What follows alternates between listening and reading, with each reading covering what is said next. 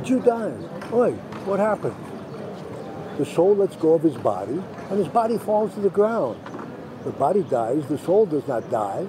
The soul leaves the body and goes up and up and up. And as it approaches the gate of heaven where it will go before the judge, there's a bas call, a voice from heaven. And the bas call asks that soul, did you enjoy my world while you were there? If that soul would answer, what are you crazy with the wars and famines, what's going on there?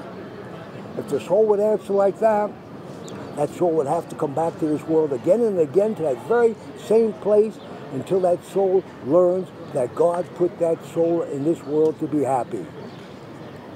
Jewish mystical writings teach that just like did God put Adam, the first man, in the Garden of Eden way back then when he created the world, so does he put man in the Garden of Eden today, right here in this very world, when he busies himself with Torah and mitzvahs. If we will live a life of Torah and mitzvahs, we'll see this is the Garden of Eden. In the Garden of Eden, God's presence dwelt. In the temple, which stood right here, God's presence rested. How can we see that this is the Garden of Eden? How can we see God's presence resting in our life?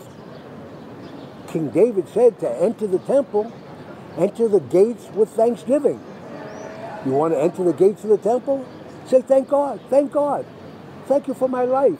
Thank you for what you've given me. And King David tells us to get even further into the Temple Mount, to enter the courtyard, enter the courtyards with praise. You want to get even deeper? Praise God. God, you're gorgeous. God, you're the purpose. You fill and surround all.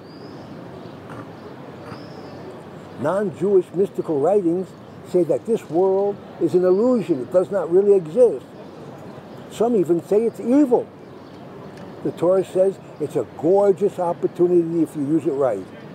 This world where we're living now is the only time and place where we can improve our futures, where we can gain a better share in this world and in the world to come. Thank God.